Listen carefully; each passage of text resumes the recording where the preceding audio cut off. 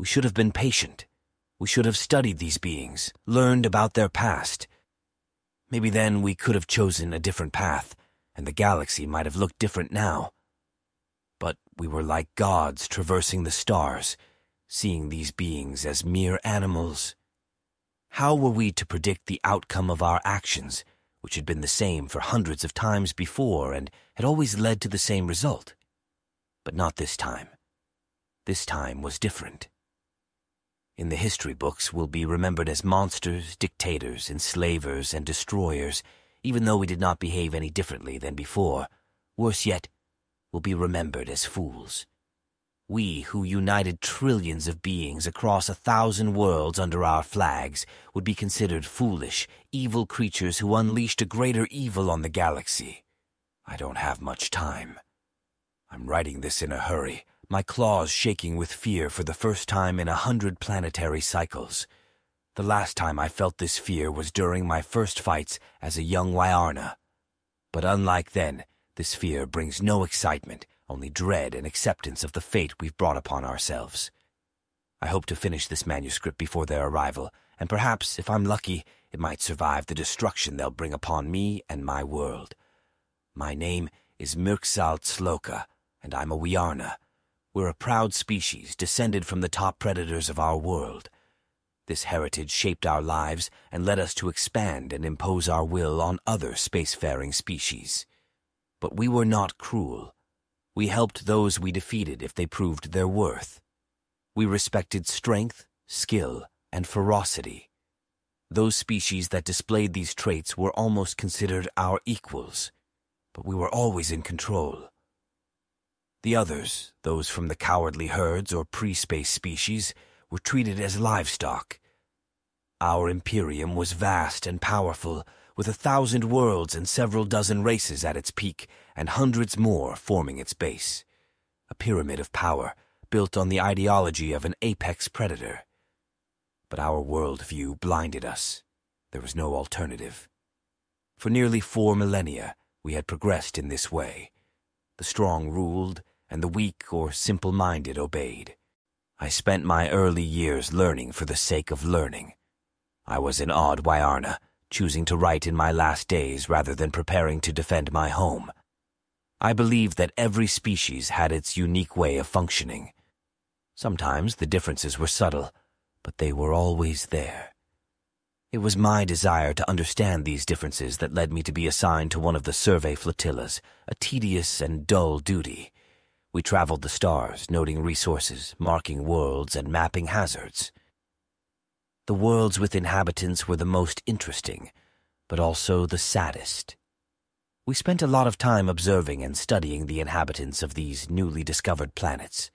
We found sentient beings on 3 of these planets during my time as a survey officer. 2 were relatively primitive, easily subdued, and would likely make good slaves or low-level soldiers for the Imperium. The 3rd was the most fascinating. We found them in a minor system, in one of the less useful spiral arms of our territory. They had recently achieved spaceflight, but seemed to have halted their progress. This was baffling. No other species we'd encountered had ever reached space and then stopped.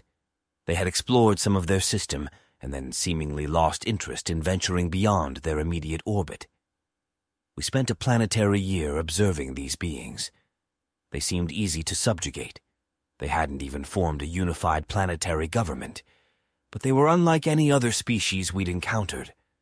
Their fragmented nature likely stemmed from their being neither a herd-based race nor an apex predator race. They were a mystery, possibly due to their galactic position. After 2 of their planetary orbits, I returned with the invasion fleet. Our admiral, a proud and pompous example of our species, had personally requested me for my first-hand observations. He didn't care about their unique nature or what could be learned. He just sought the honor of enslaving another species for the Imperium. As we bombarded their densest population centers, I never expected the sequence of events that were to unfold. We had underestimated them. These beings we had dismissed as mere curiosities. Instead of cowering in fear or surrendering as most species did, they retaliated. It was not the retaliation we were accustomed to.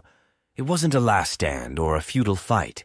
It was an organized, strategic, and fierce resistance, the likes of which we had never seen. They had hidden their technological advancements well. We learned too late that they had merely paused their space exploration in favor of perfecting their planetary defense tactics. Their weapons, while not as advanced as ours, were effective enough. They targeted our ships with precision and tenacity. One by one, our fleet fell from the sky, crashing into their world in a blaze of fire and debris. And like a cosmic irony, the would-be conquerors became the conquered. Our admiral, the arrogant Wiarna who had led us to this disaster, was the first to fall. His ship crashed into their largest city, the impact leaving nothing but a crater and debris where once stood a metropolis bustling with life. As I write this, the last of our ships are being taken down. In a few hours, this world, which should have been another jewel in our Imperium's crown, will become our tomb. A fitting end for us, I suppose. We thought we were gods, but we were merely players in the grand scheme of things, as susceptible to the laws of the universe as the beings we sought to subjugate. So here I sit, writing my last words, a testament to our arrogance and folly. Our downfall is imminent.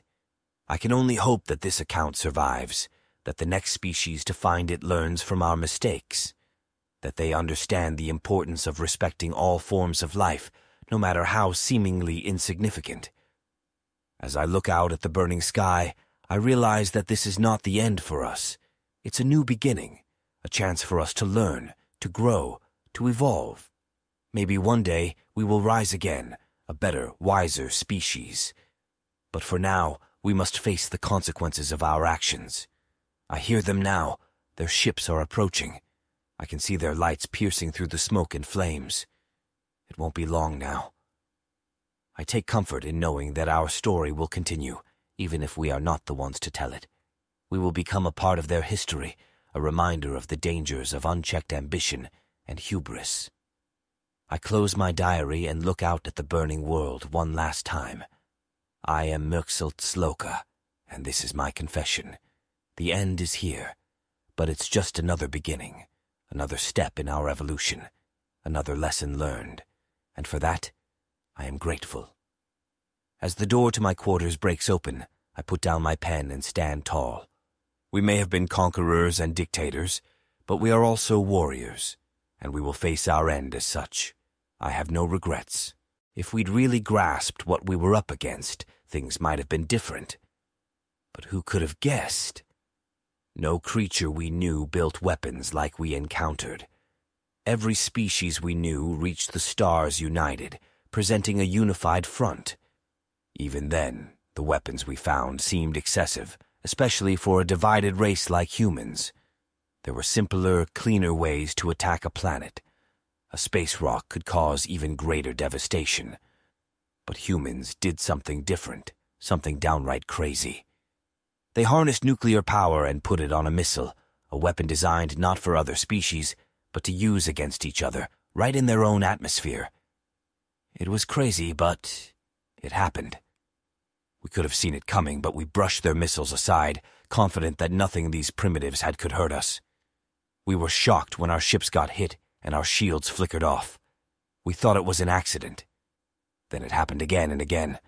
Almost our entire invasion fleet was wiped out, a catastrophe that stained our admiral's honor. We were unprepared for this. It wasn't supposed to happen. But there we were, watching from our command carrier as countless warheads erased our ships in blinding explosions. These mad beings had harnessed the power of the sun for their weapons, at crazy costs, for a crazy reason, and we paid the price. Admiral Tsloka took his own life before the planet had even completed a rotation, before the last of the missiles had exploded, destroying nearly our entire fleet and leaving the rest barely functional. The succeeding admiral was clueless, and so we ran, escaping from the insanity of that world before another missile storm could wipe us out. We told ourselves it was a strategic retreat, but it was fear, pure terror, that drove us. When a predator encounters something it can't fight and survive, it flees and waits for a stronger, more plentiful time. we were no different. We limped back to our Emperor, hoping for guidance. But with our surviving ships heavily damaged, what should have been a swift journey took a dozen planetary cycles. That journey gave me time. The time I'd requested, pleaded for, the time we didn't know we needed to understand these beings. Our databanks survived the strikes of their weapons, and the wealth of information we'd extracted from their networks lay before me. I spent day after day studying their history, their language, their ideals. I learned what they called themselves, humans, and I trembled at what I discovered. Our interference had distracted a remarkably violent, fast-breeding species from self-regulation. Our history is filled with brief wars, unification, conquest, and subjugation, but nothing compared to the wars in humanity's history. They fought over trivial things, rocks, dirt, ideals, words. Any minor excuse and they would fight. Their division had kept us safe, but the more I learned, the more fearful I became. The alarms are sounding. They've arrived. I've run out of time, but if this message reaches another empire out there, heed my warning. We've awoken a beast. The humans aren't interested in peace talks. We've become their worst nightmare, and they're out to obliterate their fears. Run if you can, hide if you can't. If you stand and fight, say goodbye to your loved ones and brace yourself, for they won't stop. Mirxal Tsloka, last intellectual of the Wiarna.